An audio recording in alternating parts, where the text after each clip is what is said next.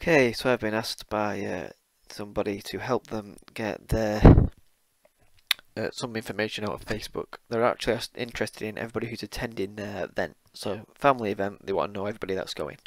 So, I'm going to help them out by using a program called FacePager. I'm not an expert in FacePager, but I know how to help them with this particular problem.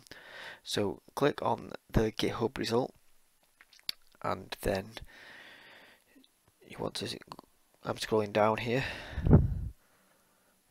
and you want to look for the releases page, and then the latest release was 25 days ago. You want to download this executable, or if you're on Mac you have to get an older version, and then just install it. Once you've installed it, open it and it will look a bit like this. Mine will be a bit different because I've been playing around with it before, but not to worry, I'll go through everything that you need to do. The first thing is to create a database, so I'm going to call mine event A. And so now you've created a database, you want to add a node to that database. So click add node, and it'll ask you for object ID. So the object ID that we want is the ID of the event that we want to get all the people who have who are attending. So you want to go to your events page. I'm just going to find one. I'm going to go to Indie Tracks, whatever this is. Anyway, there's 428 people. 28 people are going. So if you look at the URL in the top bar here, there'll be a number next to events. That number is your node ID. So go back to FacePager, paste it in, click OK, and now you've got an object ID. So now you want to get all the people who are attending, the 400 and something people. And to do this, we'll look at these options down here. So the first one should be set already for you. This v.2.2 is the version of the API, and that's an old version, but we're going to go with it because that's the default that FacePager uses, but there's no problem to change it to a newer one. 2.9 is the latest. And then we need to change what we're after. So this little bit here in the brackets is the type of object that we're using as an event. So we can scroll down, oh they're already here, to the event options. So we want, first we'll go for all the people that are attending. That's okay. We can leave that as it is. All it's saying is the object ID is this event bit here, which that's fine. The maximum pages, yours might be on 1. Now pages are the results that Facebook give you, and they normally give you 20 a page, I think, by default. So if I pressed go and that was 1, we'd get 20 people who are attending, but we know there's 400 and something people. So I've bumped this to a ridiculously high number. You know, it doesn't need to be that high if there's only 400 people attending, but I've left it at 500. Then finally, the last thing you need to do is log into Facebook. So click that and then log in.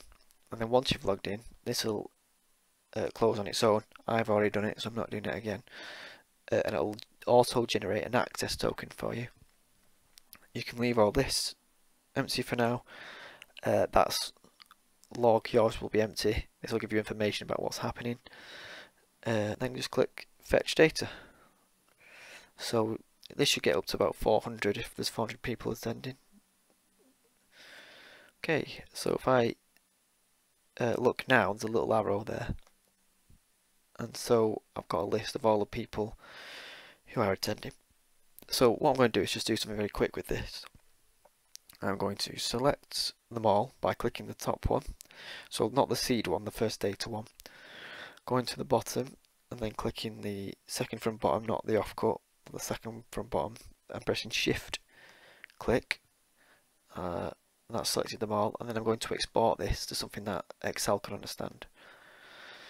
So I'm going to export it to my desktop. I'm going to call it people, and I'm going to change this separator to a comma. I think by default Excel uses a comma.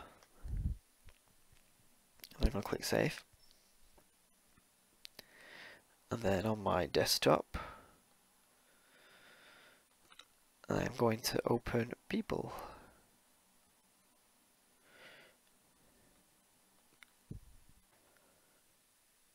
So I've now opened people.csv, and what I'm going to do is get rid of all the columns that are no good for me. I'm going to keep object ID, the person's name, and whether they're attending or not.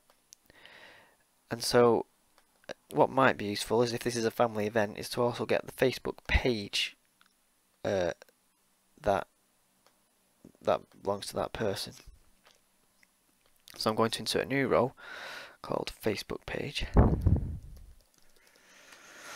and these numbers here are object IDs for Facebook. And if you go to one, so this is the one for a guy called James, if I copy one, go on to Facebook and go to facebook.com and then the ID, don't forget to put the slash. It takes you to the Facebook page for that person. So I'm going to very quickly create a column which has all the Facebook pages URLs in. So to make this, I just put the equal sign, open the brackets, and then put in quotes HTTP, all that stuff, and then www.facebook.com, and then don't forget to put in slash, and then close the quotes, and then put and then whichever column this is left in, so A, it's in column A, 2, press, oh, yeah, I made a mistake there. I forgot to close the brackets before I pressed return, but if you do that, it'll just fix it like it did for me. And then press this little square at the bottom, double click it, and I now have everyone's Facebook page as well. But if I try to copy that, you get this, don't you? So you might want to just copy that column, put it in E, actually, and then in this little paste thing that comes up, paste the values only, and then you can copy that. You can probably delete this one. And so that's how you get everyone that's attending. If you want other things, you can delete these. It might take a second. So delete them all. If I click that, go all the way to the bottom, press shift again, click delete nodes. Might take a little second, but you can do other stuff. Down here in the resource, you can press this little arrow and pick other things. So you might not want attending, you might want invited. But what's interesting is if you click on the event, so where, oh, I've lost the event now, but the event had people who are interested in going, so you can get a list of all the people that are interested.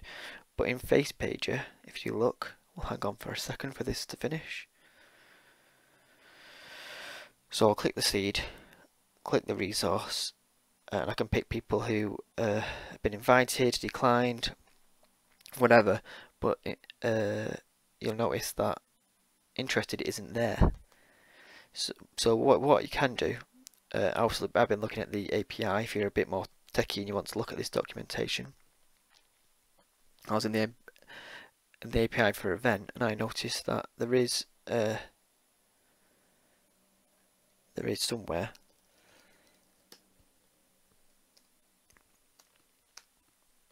an interested edge, but it's just not in FacePager.